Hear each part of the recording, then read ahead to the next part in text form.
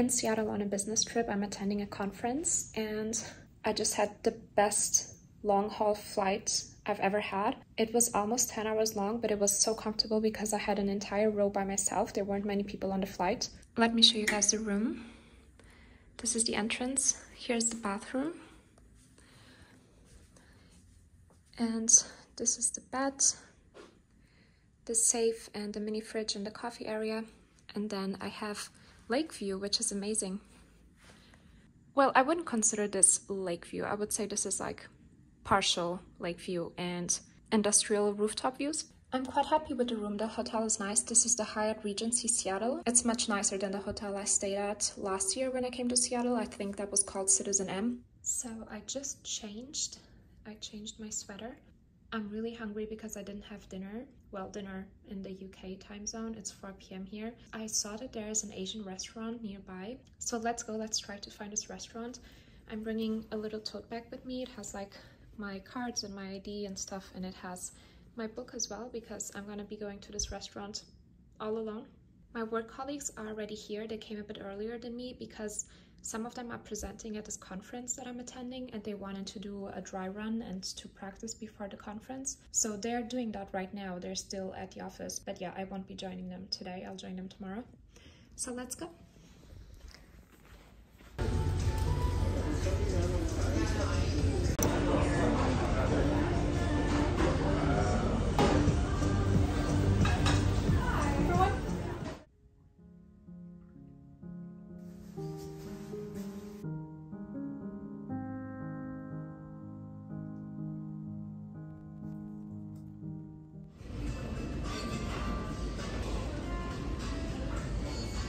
Good morning, everyone. Today is the second day of the conference. I didn't vlog yesterday because I was just focusing on meeting everyone at the conference.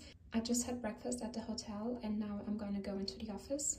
As an introvert, I must say that I get overwhelmed very quickly at conferences and events, and by the end of the day my energy is usually quite drained. This can be tough if you're an introvert like me and you're attending a long conference or business trip. I tend to plan for conferences in advance and pick the talks and social activities that I find most valuable to me beforehand so that I feel less overwhelmed and stressed in the moment. I am of the opinion that you don't have to say yes to everything. You can, obviously, if that brings you value and you feel FOMO if you don't. But if you feel like being alone to recharge your battery will bring you more value than joining another social activity, then I think you should just go and be alone and recharge. I learned how to sometimes politely decline social events that don't add much to the experience. I think you should network and attend events and activities in a balanced way that works for you and will bring you value.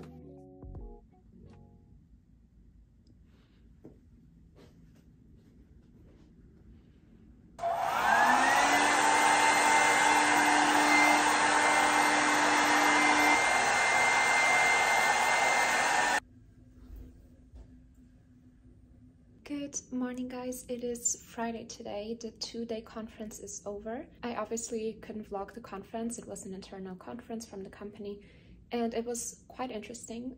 In case you don't know, I work in the financial systems org for Prime Video. In this conference, several different departments that deal with like financial systems at Amazon gathered together to discuss pain points and things that we had built to deal with those pain points.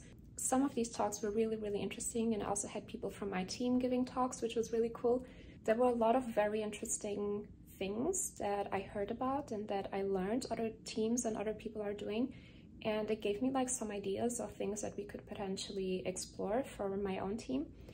So let's see if it goes somewhere. As I said, today's Friday and I'm just going to go to one of the buildings in downtown Seattle and work from there. It's a really beautiful day, but it's so cold. So now I'm gonna grab some breakfast, maybe a Starbucks, and then I'm gonna join my colleagues and we're gonna go into the office.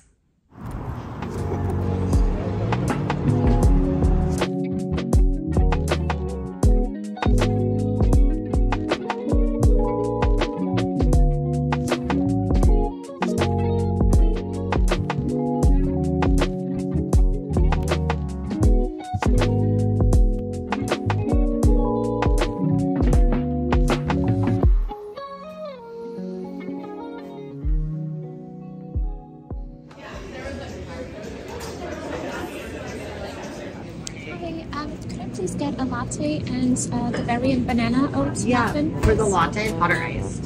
Hot. And what size? With 8, 10, or 16 ounce? That's 10. Please. 10? And is whole milk okay in that? Yeah, that's fine. And then the muffin? Yeah. The berry banana oat one? Yeah. Anything else for you today?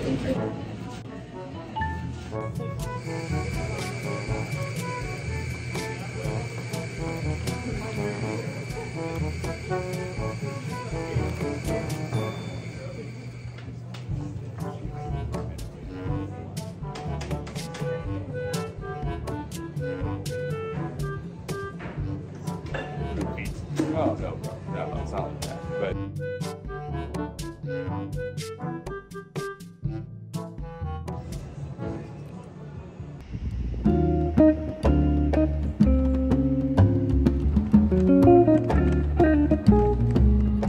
it's now a bit past 10 a.m. and we want to go for a little afternoon trip out of Seattle. Our plan is to go to Snoqualmie Falls. I hope I'm pronouncing it right. It's this really beautiful waterfall outside of Seattle. It's supposed to have very interesting vegetation. The trees are supposed to be really big in this area, and I think it will be super, super beautiful. I'm really excited to go. I brought my hiking gear because it is a bit of a hike. So I'm gonna text my colleagues, see what the plan is, and then just change into my hiking gear.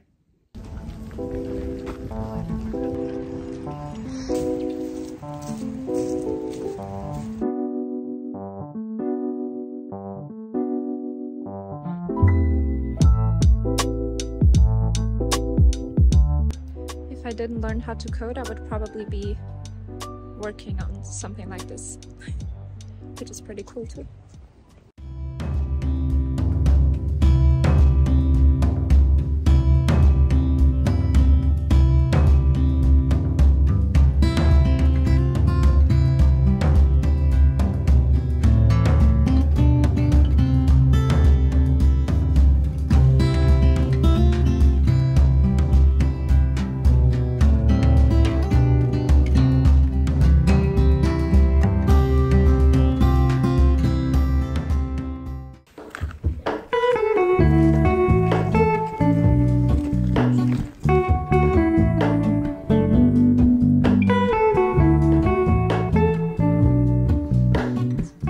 It is the next day, and today I'm returning back to London. My flight is in the afternoon. I just packed up my things, have most of it packed away already. In the bathroom, I think there's only like a few things left. I just need to put those pouches in my bag. Also, I'm gonna miss this view. This view is incredible. It's even better at night or like at twilight, but it's really fantastic. If you zoom in there, you see the Olympic Mountains.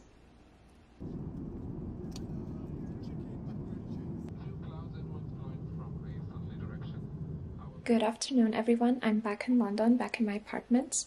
Today's Sunday. I had a very busy week once I was back from Seattle, which is why I didn't vlog upon my return, but I'm vlogging now. It's the weekend. I'm so tired. Okay, first of all, I need to give you guys an update on books. Okay. I'm okay. This is the book that I just finished a couple of days ago, Two Twisted Crowns. It's the sequel to One Dark Window, which is a dark gothic fantasy novel, and it's a duology, so the story ends here with the second book, and it was really, really good. I really loved it. Iron Flame. This is the sequel to Fourth Wing, and I'm about 100 pages in. It's good and it's gripping, and I'm looking forward to see where it goes. I always really enjoyed and took pride in learning things outside of my job, but I feel like this year I've been slacking a bit, mostly because I do content creation and I have my YouTube channel and Instagram and TikTok, and I just genuinely don't have that much free time to learn stuff outside of my job. Like, don't get me wrong, I love making videos and I love creating content, but sometimes I feel like I need something more to like intellectually challenge me in a way, like in a more engineering related way. So I'm having a look at the AI courses on Codecademy. As you guys know, I'm a big fan of Codecademy. It's a platform that I hold very dear to my heart because it's the platform that I started to code on. Back in 2019, I was a graduate aerospace engineer at Rolls-Royce, and I was doing a placement in the UK at the time. And I decided to do a JavaScript course because I was curious about programming. I had friends that were coding, and it seemed to me that it was something that I could apply very easily to my aerospace engineering job, even if I didn't want to become a software engineer altogether. So I decided to learn to code, and I did a full video showing you guys the roadmap that I took and all the resources that I used. You can check the video out if you want. I will leave it linked here in the video. I told you guys in one of my previous videos, they reached out to me and they wanted me to be a brand ambassador for them because they thought that my story was very inspiring to other people who were signing up to the platform. I'm honored to work with them, and I think they are a very, very great platform to learn programming in general. At the time I picked them because the reviews online were good and the price was also affordable. Their UI is really cool because it doesn't feel like you're taking a lecture, it's actually very engaging. The skill paths are for specializing or upskilling in a certain domain, whereas the career paths are bigger self-paced courses which contain quizzes and study material, and they have several projects that prepare us for an entry-level role in a certain domain. They offer certifications as well, and they have content to prepare us for technical interviews as well as supporting teachers.